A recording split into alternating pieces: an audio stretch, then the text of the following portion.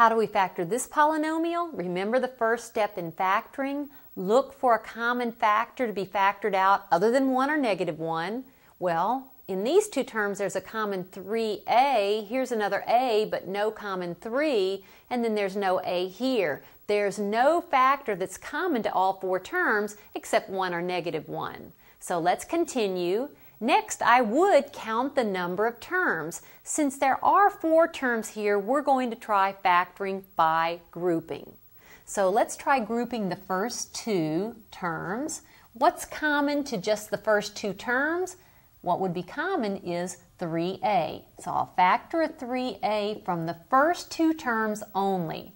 If I do so, I'll have a plus b. Now look at the second set of 2 terms. And what is common to this second set of 2 terms? Well, there's a 7. In fact, I'm going to factor out a -7. Now be very, very careful. What is -7a divided by -7? It is positive a, and then -7b divided by -7, it's positive or plus b.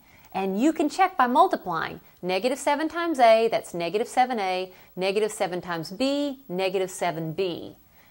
What am I looking for here? I'm looking for a common factor in these 2 terms, and there is a common a plus b. So I'm now factoring out the common a plus b. If I take it out of this term, I have left 3a, and if I factor it from this term, I have -7. Here's the factorization. Make sure you check by multiplying these 2 factors to see that we get the original polynomial.